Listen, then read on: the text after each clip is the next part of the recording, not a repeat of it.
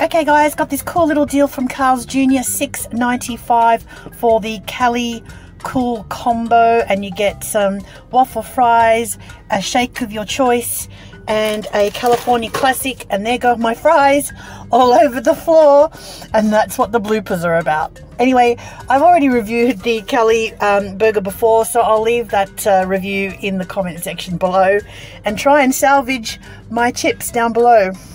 Bye guys! I haven't had a burger since earlier this year and it tastes so good, but unfortunately Carl's Jr. burgers are always almost cold. Why is that?